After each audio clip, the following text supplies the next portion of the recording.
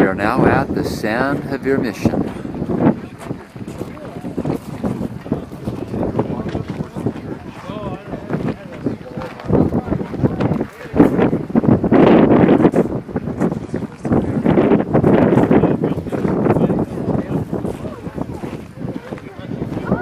Out front, we're going to have dinner, I think, with the natives cooking their native dishes.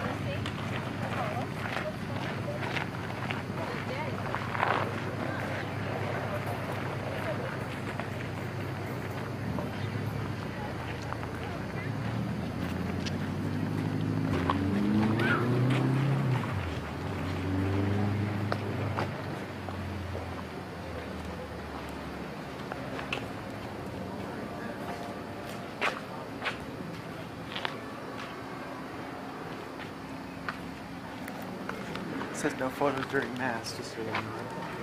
I think probably without tweeting it.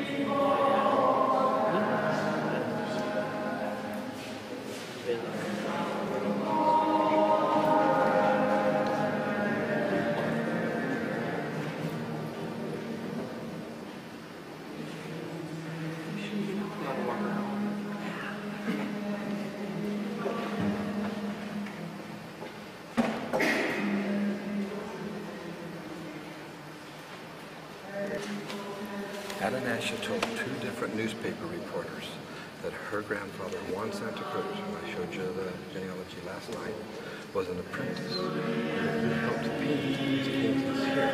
Now the master artist, there's 29 of them that came and did the sculpturing. That's not wood, that's stone. They sculptured out of stone and they did the painting, but as an apprentice, he got to help paint all of this. So when Adonasha came here for her 50th wedding anniversary, she and Sam came right up here and they were married right there by a Catholic priest. On the 50th? On the 50th wedding anniversary.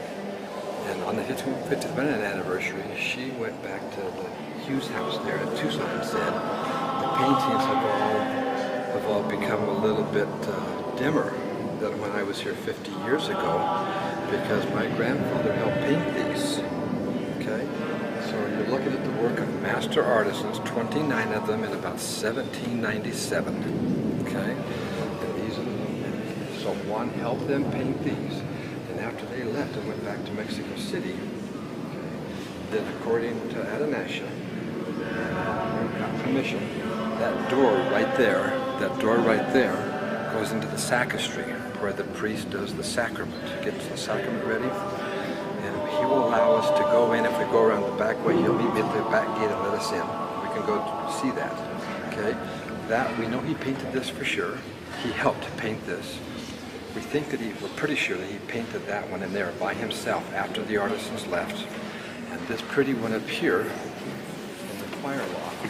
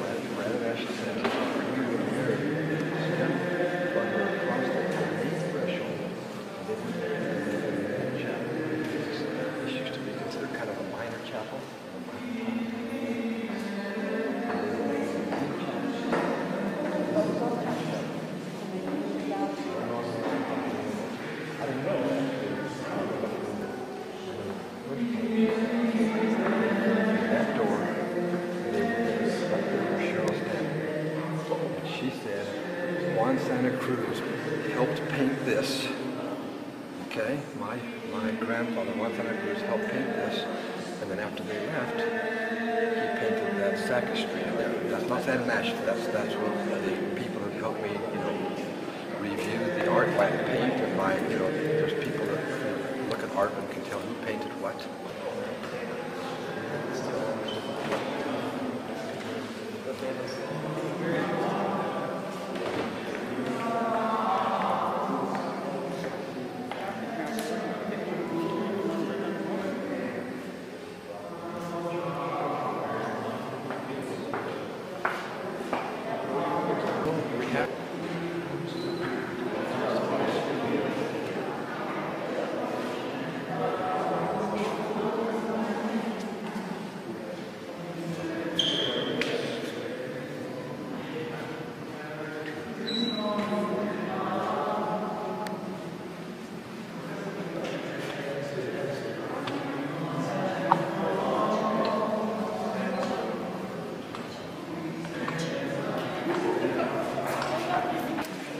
This is the interior courtyard.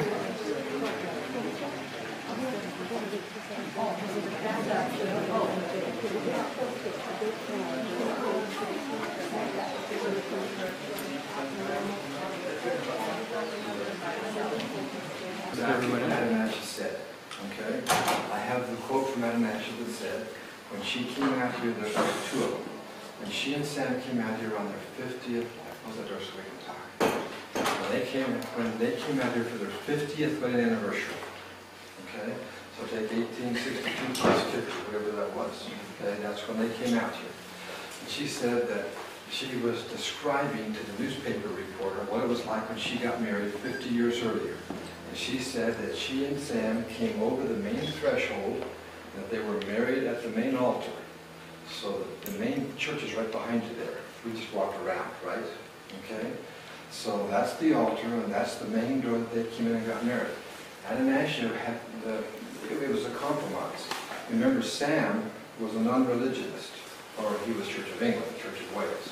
Okay, and so because she was a devout Catholic in those days, the Catholic priest said that if you were marrying outside of the faith, if your partner would not convert, that you could not be married in the main chapel, and you had to be married in black.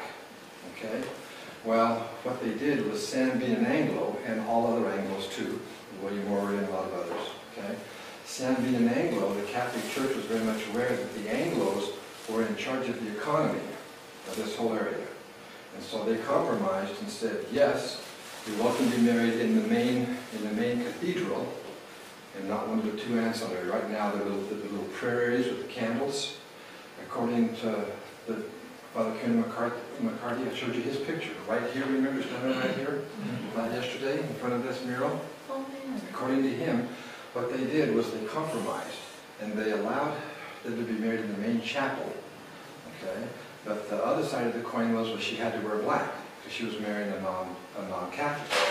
But for Adonasha, that was fine, because many Spaniards got married in black because marriage was as solemn as any ordinance that there is. And they even compared it with the final Catholic rite of death. Okay? Remember in Catholicism, if you die and you've not been blessed on your deathbed, and if you're a child, you go to limbo, and if you're an adult, then you go to a place called Hades. And so death is very serious to Catholics. And so the Catholics in Spain compared that with marriage, and all of their ordinances were very, very serious. So the compromise that they made, Adonasha had to wear black, and we have her description, in her words, of her Spanish outfit in black. Okay? But they were made in that main cathedral.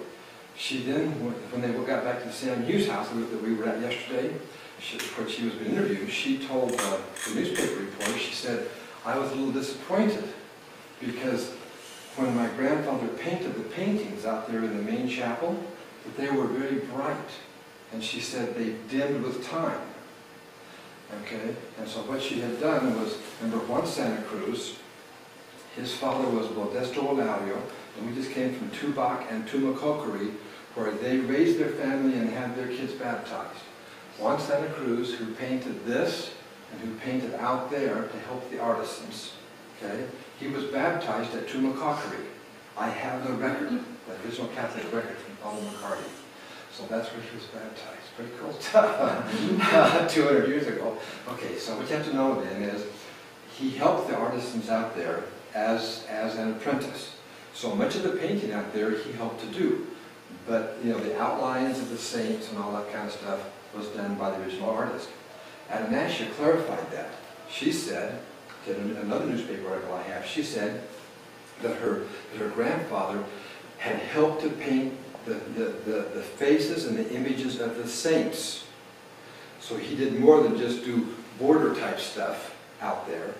She said that he actually helped paint the saints that are on those murals and on the walls out there.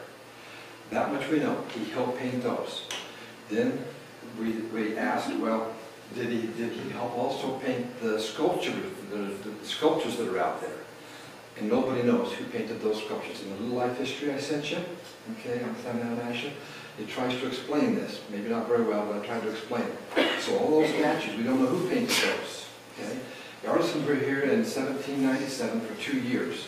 And when they left, Modesto, being a Spaniard, Juan Santa Cruz, Adonasha's grandfather being a Spaniard, he still had the paint.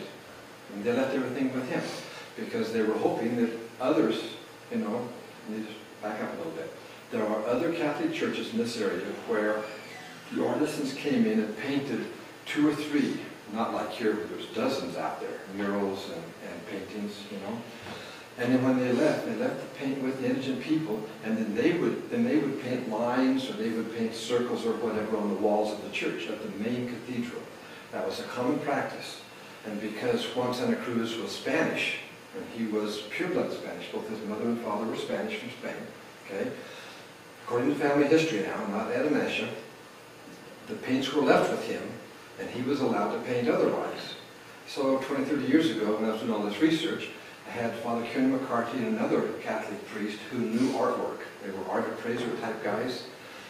Father McCarty was actually the main historian, record keeper for all of the Catholic Church in this whole diocese. And I stood right here with him, and he was right here, and he pointed to this and said, this is probably the painting that Juan did after the artisans left with their wives and children. And so that's why this is perhaps not as perfectly done as the artisans that came up from Mexico City and did the ones out there. So our family believes that he did helped out there, and that he did this one. And of course, he ran out of paint before he got it there. Juan probably did the corners, okay? Then the Catholics told me that there's another one that's not as professional as this. This is not as professionally done as the main cathedral is. There's another one that's not as professionally done as this one, that maybe another apprentice did, or maybe Juan did first before he did this. And that's the choir loft. When you came all the way to the front when they were married, you turn around and look, you see the choir loft with the blue, you know, with the two angels, one of them reaching out. You come up right up there, and we don't know. That one is doubtful whether Sam painted that one or not. I mean, whether Juan painted that one or not. We're very secure thinking that Juan painted this. We know he helped paint that there, because Adam actually told us twice. He helped paint the faces and the figures of the saints. And as she was getting married, she looked and said, "My grandfather helped paint this." Okay? And so you may want to go back around. Actually, it's probably done it through a lot faster if you will let us. But you could go back around and then just enjoy the church for a minute, and then look around and look back and see the painting. It used to be called the choir loft. After we go up there, I told you in my little life history that they wouldn't let me go up there 20 years ago. They wouldn't let me go up there. And I just asked if he would let me go up there again, and he said no one can go up there. So all you can do is, if you come all the way up to the altar and turn around, you can see that big beautiful painting on the choir loft at the back of the church, right above the main door where San Ignacio came in. Okay? This is probably Juan Santa Cruz, which would be, some of you are, what, you're probably 12 or 13 generations. She's probably 13 generations from Juan Santa Cruz. So her 12th great-grandfather painted this right here. Okay? So this is it right here. You want to take your pictures, and this has not been restored. This is kind of faded, like Ananias had said it was. Now, a couple of years ago, they began to restore all of the main articles out there. And I just asked the guy, and he said that the main chapel paintings have all been restored. They brought in some artisans, and they showed them how to use toothbrushes and Q-tips and clean off the paint without ruining the paint. So this is probably brighter paint than Ananias saw.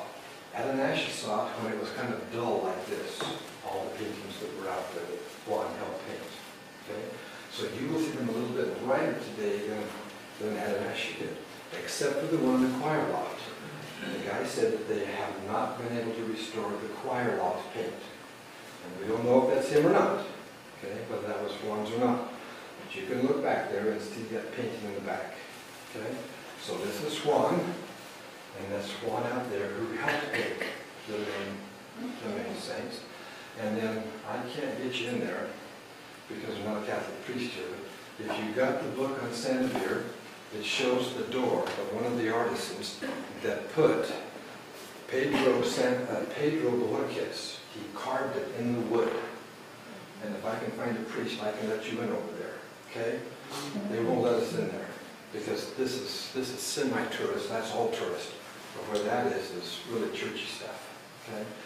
And we have a picture in that Borges book that Henry Borges gave us to see. A picture of that door with the engraving is in that. I'll have it tonight. You can see it. Or in the little gift shop, you can buy it. It'll show the picture in there. What you have to know about that is Armando and Juan and Almada and I and Jim, what's his last name, the professor at U of A. We tried for many, many years to try to find out who that Pedro Borges was. Because Ananias' grandmother was Manuela Borges, her grandmother. And so we thought maybe it was the Borgeses that came up from Spain in 1797 and did this painting and stayed, because that happens sometimes. Okay? But we were able to find the families going back and back and back, so they did not come in. Okay? So that Pedro Borges is not ours. We have no Pedro Borgeses. Neither do the Borges family have any Pedro Borgeses in 1797. And the guy put his name in there and the date. And so he was the guy that came up with the artisans. He was probably an artisan and helped build. Remember, the artisans had to build doors. how to build doors. So he probably built the doors to this place, including that door. And that's why you can't go there, because it's an original. It's an original door. Okay? But if I can get in over there, I can show that to you. If you ever come up here on your own, a large group, they probably won't say, if you come up here on your own sometime and get a Catholic priest, they really give you the first-class treatment. Especially what you say, my 11th great-grandfather was Juan Santa Cruz, and we think maybe he painted this, and Adonasha said, immediately, you are royalty. They will shuffle you around all over the place. And back at Tumacaca, we found Adonasha's name twice in 2 different books while I was back there. I just looked at the index. So Adonasha's all over the place. She's kind of a movie star. She was the movie star to them, like my grandma and others of you are movie stars to us. Okay? So you probably won't get back in here again. This is the painting. Take a good look. Bring your kids and your grandkids and your great-grandkids. Okay? And then just go back out to the chapel and just enjoy the chapel. It's a beautiful place. And look at the paintings. Juan helped paint them. And he said, particularly the faces and the images of the saints. That's a quote. That's Juan helped paint. Okay? Thank you. Thanks, Fred. Okay, let's go on out now.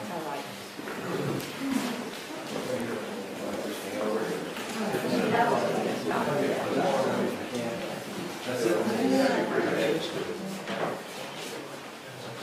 Your ancestors. Yeah, reach it. Maggie, how you doing? Oh, I'm doing fine. How are you doing, Chuck?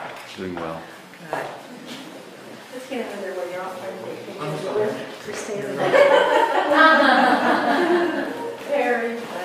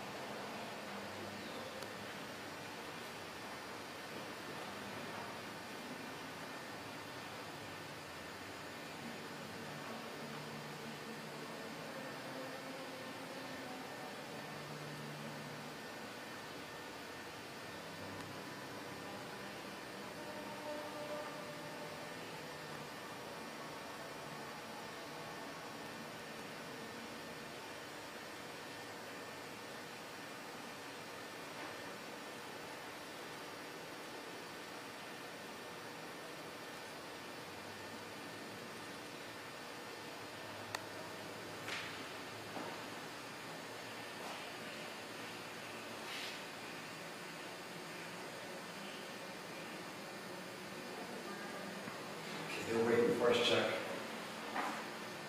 He's done. He's coming. He's done.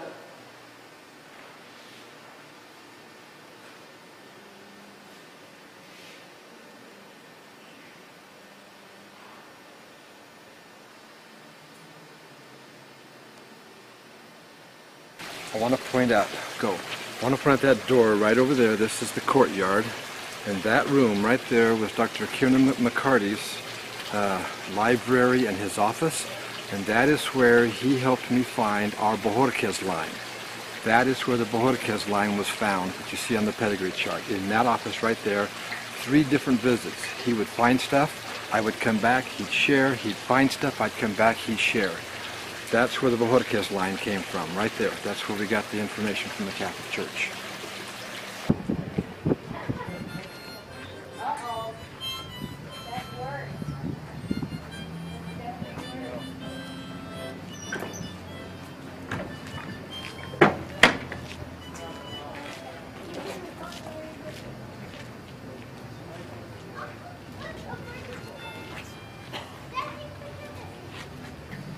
We are standing at the Xavier Mission, and that's the little hill next to the Xavier Mission. Adonasha said that they, when she was a very young child, 9, 10, 11 years old, that would have been in about 1858, 1859, that the Catholic priest would take them up that little path right there. Those lions obviously were not there then. Would take them up that little path, and she remembered very distinctly how she would get dressed in the white manta type material that was so common here and so common in Mexico, and how they would take some of the flowers off of some of the cactus, and they would carry signs or banners. It was only little girls. There was no little boys and no men or women. It was only the little girls, and they would go up to the top of there as a dedication for that particular saint's day. It's in the life history, whatever the saint's day is. And that's the hill that Adonasha walked up in 1858, from say 1854 to about 1858. That's the hill that she walked up right there as a little girl, and in celebration of the Catholic rites. And that's one reason why, because her grandfather helped paint the murals in here, and she was so involved with the Catholic rites. That's why throughout her life she was an extremely devout Catholic, and even at her death she chose to be buried not next to Sam, but to be buried in the Catholic cemetery. Catholicism was everything to Adonasha, and that's the hill she walked up right there.